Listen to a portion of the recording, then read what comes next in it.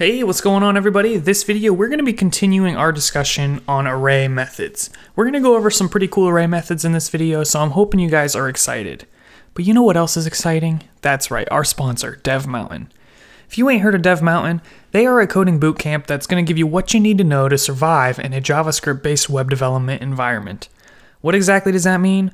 Well, what might take you a couple years to learn on your own self-studying, they're going to give you in a matter of, I think, 13 weeks. So you can go through these classes, get out of the curriculum, and go get a job in the industry. They're very career-centric, so they're going to help you get a job. Very recommended. I leave the link in the description for you guys, so go check that out. So the first thing we're going to be talking about is sort. Very simple. We just say grades.sort.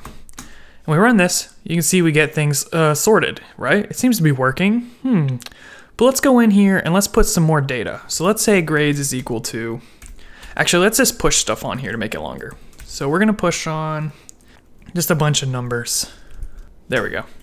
And now let's do grades.sort. Awesome. So you might be wondering, like, what is going on here? This doesn't seem sorted. It kind of looks sorted because it goes 0, 1, 2, 3, but you can see it has like 23 and then 3 and so forth. Well, the definition of sorted is all depending on how you define sorted. By default, this is going to sort almost as if it was alphabetically. So the ones are going to come, well, zeros are going to come first, then ones. 1 comes before 1, 0. 1, 3 comes before 1, 5.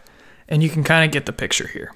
So this is not looking at the size of the number, rather it's looking at the first digit in the number, and then putting all of those together and then sorting again by the second digit and so forth. So this can actually be changed the way this works. So for example, you can do a callback function, which is basically just a function that gets called for every single element in this array. And the way this is going to work is we're just going to define a function inside of here. So we're just going to say function, and then inside of the inside of the curly braces here, we're going to say return a minus b. And where is the a minus b going to come from? Well, it's going to come in as arguments to this function. So we're just going to say ab. Awesome. So now it should be working the way we expect.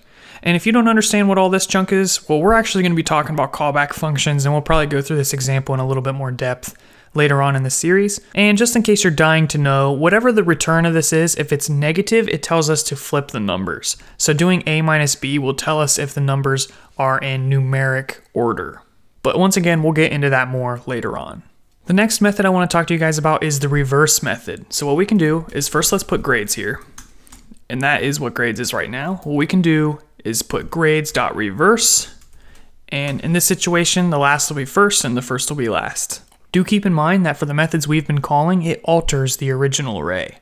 So that's why we're calling grades here, and they stay in this reversed order from this reverse method call. So keep that in mind, it's very important. Not all methods work that way.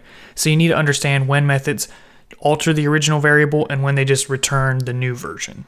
All right, now I'm going to be teaching you guys a method that I honestly am not really sure what you do with it, but it's kind of cool. So let's just learn it anyways. So we have grades, and here's what we're going to be doing. We're going to say grades.fill. And what this will do is it will fill a section of the array with a particular value. So what value do we want to use? Let's say -1. Where do we want to start? Well, we could start at index 0, and then we could go all the way to grades.length, like so. Now it's important to understand here that this third argument is actually the index to stop at, not including that index. It's not the length of how many you want to change.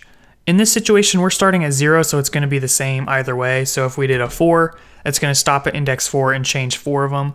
But if we started at a different index, say 3, it's important to understand that this is not the same thing as saying we want to change 4 of them. This is just saying to stop at index 4. So try to keep that in mind, and now let's go back to the original, which was grades.length. Another thing to understand is that this is the index to stop at, but it doesn't include that index. So for the beginning one, it's inclusive. For the ending one, it's exclusive, which is why we're using grades.length and not grades.length -1. This is going to allow us to change the entire array. And you can see it replaced everything with -1. So yeah, that might be useful for something. The next video, we're going to go over arrays for just a little bit longer. There is one more method I wanted to mention to you just for fun if you wanted a little bit of a research project, and that is copy within. So when you call that, you would want to call that on grades, so it'd be grades.copyWithin. This method can be used to copy a portion of an array to another portion of the same array. So if that's something you might be interested in, go do some extra research, maybe get some practice with that. That's all I got for you guys in this video. Be sure to check out the next one because we're going to be talking about concatenation, checking if elements exist in an array without having to manually do that with a for loop. We're going to get the index of elements, and we're going to be talking about all kinds of other cool stuff. So that one's definitely going to be helpful when you really want to check that out. So I'll see you in the next one. Oh, and don't forget to subscribe, please.